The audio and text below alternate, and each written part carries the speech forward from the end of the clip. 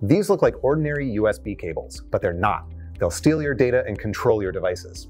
These are called O.MG cables, and I'm here today with Mike Grover, who goes by MG on the internet. He's a security researcher and the creator of the O.MG cable. Great to have you on, Mike. Thanks for having me.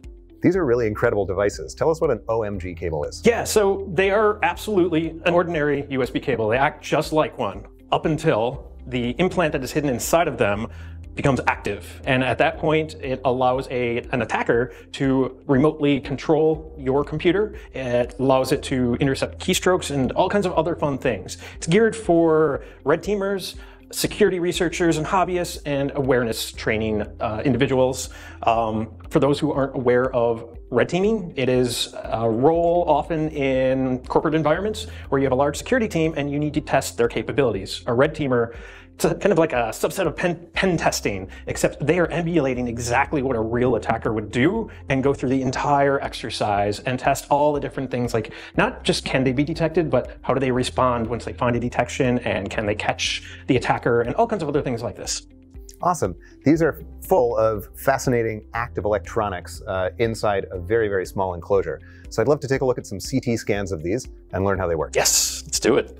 This is a CT scan of a very mainstream Amazon Basics USB-C connector. Can you tell us, basically, in a few words, how does a USB-C connector work? How's it supposed to look? Yeah, so in the case of this one, very basic. You've got the 4 lines and actually a 5th one in here, which is great because that is USB-C. So you got 2 lines for power, 2 for data, and there's an additional line called the CC line, which allows negotiation for rotation, what the cable does, and all kinds of other things. There's a lot of information on here, and in this case, it's a very simple amount of information being controlled by what appears to be a single resistor in here, which is a compliant way of kind of having a legacy USB cable. So this connector is entirely passive, right? All of the logic is going on in the device that it's connected to?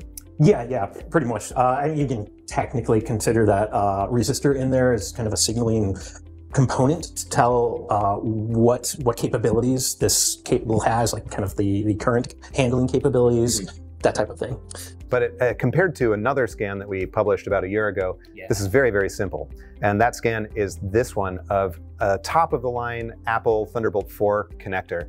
We looked at this, it is full of active electronics. That's great. Seeing this made a lot of people wonder what can actually fit inside the enclosure in a simple USB-C connector. Yeah, exactly. And yeah, this is the kind of USB-C cable that can do all of the things that USB-C promises it can do. Does lots of signaling for what its capabilities are, but lots of basically signal conditioners that allow these really high-speed signals to pass through the cable. Like, it's to the point that these speeds are so fast that it has degraded just crossing across the connectors themselves. So it has to be reconditioned at this point before it can pass down the cable. It's amazing. You got a whole computer inside of your cable now. It's fascinating, and there are power supplies on board here. There are, I believe, 10 layers in this PCB. This is a real work of art. And when we published this scan, a lot of people saw it and thought, oh my God, security. And that's when you reached out. You sent us a few of these O.MG connectors. So we've scanned one. Let's take a look at what your work looks like inside. Yeah, absolutely. So in here you can see kind of what looks like a legacy, but also not. You've got all these active components going on too. So I mean, the first thing that probably stands out to you, I would assume, is probably the thing in the bottom right there. What's this? Right now, so not all implants need this, but a wireless implant is going to need some form of antenna. So that right there, the thing that stands out most is our antenna. And that gives us 2.4 gigahertz. And a 5 gigahertz antenna would look very similar to this, but in this case, we're 2.4. And over here, that really big square on the right, that's the main processor that does all of the things. So this is a full microcontroller? So that is a microcontroller on the side that's doing all of the things I had discussed. Gives us a full user control panel, collects all the data, runs all of the keystroke injection attacks and stuff like that. So when you plug this into your device has no idea that it's a compromised cable, right? Exactly. So if we flip to the other side, we're going to see these data lines that go right into this little thing in the dead center of the board there. That's going to be kind of USB pass-through happening here, and those data lines are just untouched in kind of the dormant state of this. Only when we want to hijack those lines and start talking will we break that and take over the lines. So this is like a little relay switch almost. The microcontroller can decide whether to connect you directly to the other end of the cable, as you'd expect with a normal USB cable, or it can shunt itself into the connection, into the line. Exactly, kind of like railroad tracks, right? Yeah, it's normal USB or naughty time. So yeah. Awesome. Let's talk about how you could detect one of these. You have a special device with you here. Yeah, absolutely. So that's a common question, and there's a funny story behind this, which is, first of all, I make all of these and still am finishing all of them and packing them in my house, right? So that created some interesting problems at home. My wife is like, which cables are okay to touch anymore? Right. And that's kind of how this came about. It's called the Malicious Cable Detector. It does really high-speed power analysis. I think it's about 200,000 scans per second, power draw to understand what is happening inside of a cable when you don't have the ability to look. So it's, something cheap that you carry around with you, and it's like a first pass. So you would plug it in, and a normal cable will show no light. No light, no problem. And let's take a O.MG cable. We plug that one in. We got a light. There you are. Signs of life. That's like a first pass of like something's up with this cable, but it doesn't tell you what it does or all of these other things. That requires proper forensic analysis. Your tool is a great example of a proper next step. You can scan the contents of the cable and actually see what's going on in there. Yeah, so let's talk about something like this could be concealed from an ordinary two-dimensional X-ray, right?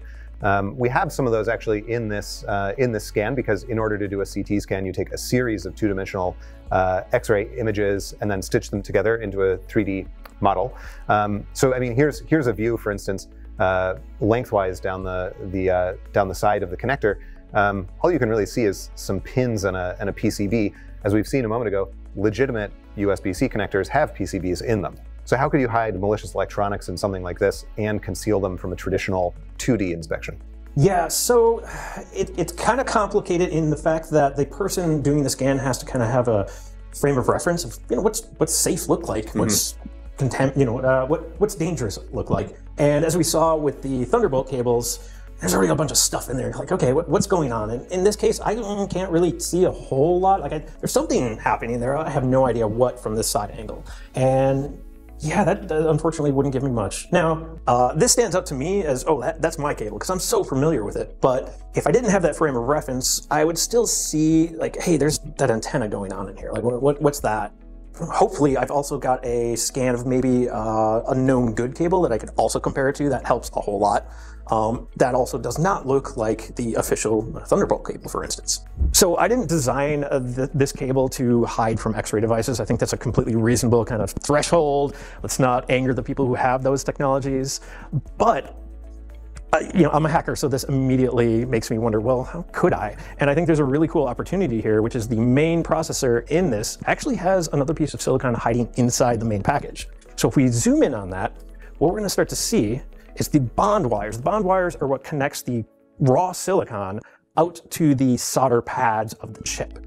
And you see just this big old ring going around this main piece of silicon in the center here. And perfectly inline rows around the whole perimeter. But then we start going through different slices.